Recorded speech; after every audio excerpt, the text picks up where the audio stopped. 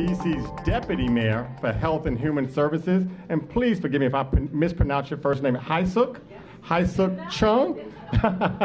Deputy Mayor Chung is a champion and advocate for senior services, working across agencies to ensure that older adults have access to quality health care, affordable housing, transportation, and remain safe at home. Please, with a round of applause, welcome Deputy Mayor HyeSook Chung. Thank you so much. Great. Oh my gosh, so great to see everybody. Hi there, my beautiful. Good morning. My name is HyeSook.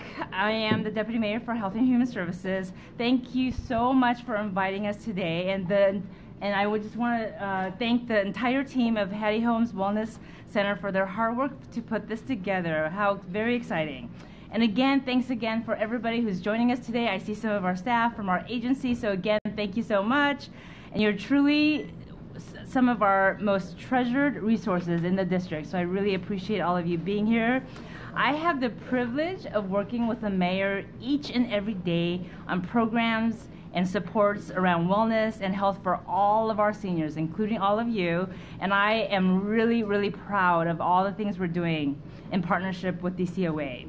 So I'm especially proud of the mayor's leadership on making DC the most age-friendly community, ensuring our seniors are able to thrive and live and really be prosperous in our city. So that's part of why we're here, and we continue to have conversations with all of you. I look forward to seeing you at some of the community events, at the SAC advocacy organization events, and I am really, really focused on making sure that you can live healthier, easier, and more secure in our city. So with that, I'm really, really excited to introduce you to our incredible Mayor, Muriel Bowser.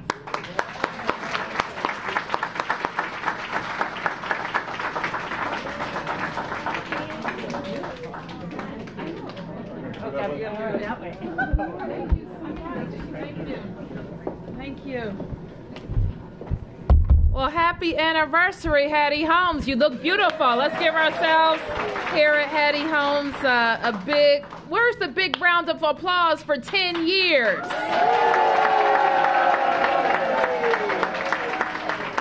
It is fantastic to see you all here today. And as I walked in, I remembered that Hattie Holmes is 10 years old, and I'm just over 10 years old in public office.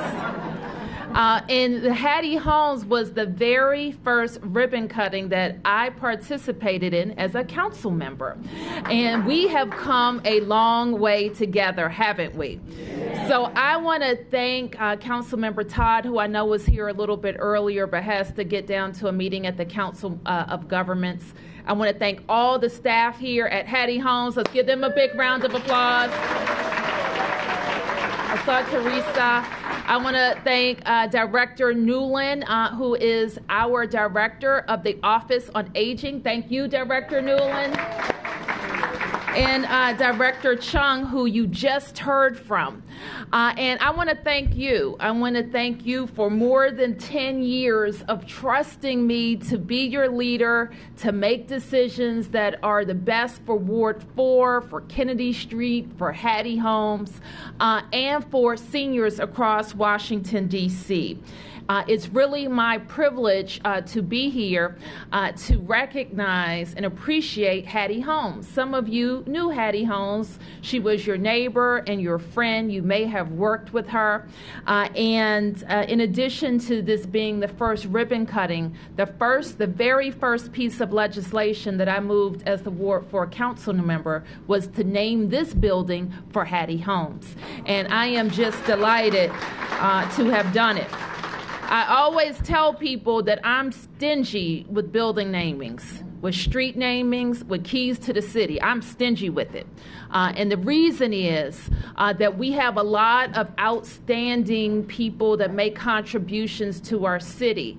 But when I name a street, I did it up at Fort Stevens for Elizabeth Thomas.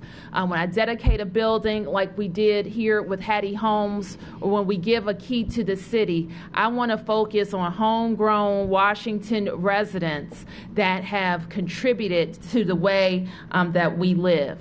I wanted to just talk about a few things while we're here today, because believe it or not, we're already starting to do things in our administration for the third time. Now, it seems like just yesterday that I was sworn in as the 7th mayor of the District of Columbia, and the third one from Ward 4 right here. So I'm not saying anything about Ward 4, but you know how to pick them. And we have, for example, delivered 4 State of the District addresses where we could talk about how the city was moving forward.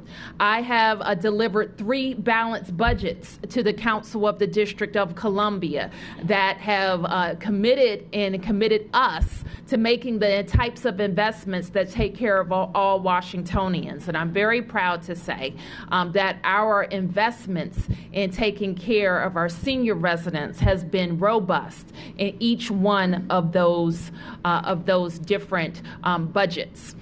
We are now in the midst of what we call the Fall Legislative Fest. That means I've asked all of my directors to look at the law and figure out how we can better protect DC residents by changing the law. So one thing that I wanted to tell you today that I will be presenting to the council, and I hope that you will be in full support of, is the protection of seniors and vulnerable adults from financial exploitation. We'll also be talking about the vulnerable population and the Employer Protection Amendment Act. Now, some of you know I have two favorite seniors in my life, my parents, who are 79 and 82, who live in North Michigan Park. And some of the things that each and every one of you are encountering, I encounter with them. They were, for example, able to install a walk-in tub in their home and a chairlift that goes up the stairs. And we want all seniors to have access to programs like this. And then Laura's office is working with the Department of Health, Housing and Community Development on a program called Safe at Home. I hope you have heard of Safe at Home, because hundreds of DC residents have been able to take advantage of small grants to make their homes livable so that they can age in place. Now, you do know the best senior housing that we have in DC is what? It's the housing that you live in right now. That's the best senior housing that we have. And so I share your concerns that you are able to live in your housing as long as you want to, that you will be able to make the needed investments, if it's a first floor bathroom, if it's a handrail, if it's updates to some housing code violations. That's important that we are able to work with you to get it done. And so we want to make sure that you can do that. We also know that a big part of being able to live in your home as long as you want to is transportation, and being able to get to doctor's appointments, get to church, get to Hattie Holmes, get to see your friends and neighbors, and get to a job. And so that is why we have been so focused on making sure our transportation services for seniors are better and more plentiful. So in addition to supporting Metro access for people who have mobility issues, we've also supported Transport DC, and we've also supported our own services that can be available. Let me just say a little bit more about some key investments that we hope, and they are certainly intended to make your life rich and it supports systems of wellness for you across the district. I already mentioned Safe at Home, and the number that we have of seniors who've already been helped is 700 seniors that have been helped. We are also, and we know a key issue is making sure that some seniors are in housing that is not affordable for them, or they have a lot of anxiety about how they will be able to stay in housing. So we have doubled down on previous commitments to affordable housing. So in each year that I've been mayor, we have invested $100 million in affordable housing programs, and many of them are focused on seniors. Right here in Ward 4, for example, many of you remember the old Hebrew home on Spring Road. Do you remember? Remember that? Councilmember Todd was very focused in making sure that we delivered that project. And I'm proud to say that we have announced a partnership wherein there will be about 200 units, new units of housing built on Spring Road. And the focus is on senior housing. So as you think about, that's good news. What we have to do across our city is important. We have another program, housing program in Ward 4 that we want to be a model for the whole city, and we call it the Genesis Project. We opened up a building on Georgia Avenue across from Walter Reed, and the whole point of that building was to have an intergenerational connection going on. So half of the building is for seniors, and half of the building is for young people who are exiting our foster care program who have children of their own. And so we know that that connection and that interplay between seniors who have been there and done that and know how to do it will help those young people know how to raise their own children. We've also launched the Alternative Pathways to Employment program because one other thing that I've heard from our seniors is that you want volunteer opportunities and you may also want job opportunities. And this I heard loud and clear when I was your council member because many of you, when we were debating Walmart, remember that? Seems like yesterday, but it wasn't. Many of you said we want Walmart because we need to have access to quality food and good prices. We're tired of going out to the suburbs to do it. But more than that, we know that Walmart hires seniors, and we want the opportunity to have employment opportunities too. So we're going to keep focusing on the types of programs and services that will help you age well and age in place in the District of Columbia. What I tell all of my team, and we love our wellness centers. More recently, the newest wellness center was opened in Ward 1 down on Georgia Avenue. But we also challenge our team to make sure that wellness centers, while they offer a great lunch, that's not the only thing that you're going to get when you come here. You're going to get opportunities to connect to the rest of the city and opportunities to tell us what you need and want to stay engaged in our community. So I talked longer than I should have, but I wanted to tell you what's going on. I wanted to wish you a happy 10th anniversary. And if I might, if there are any questions, I'll spend a few minutes answering questions. Anybody have a question? No questions? Happy customers here at Hattie Holmes in Ward 4. And that's what I like.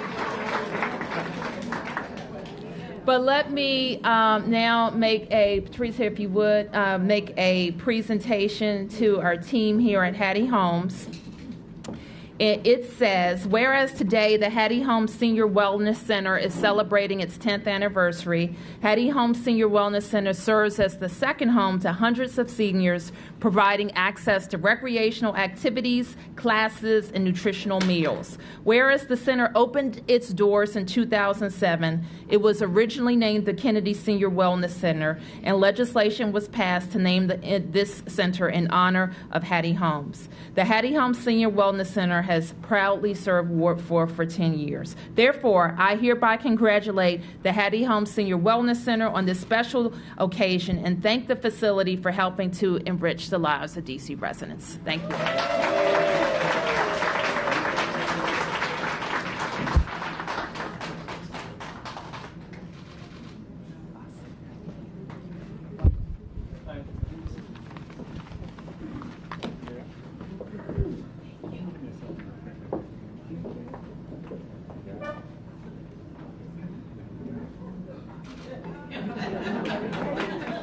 That was my payback.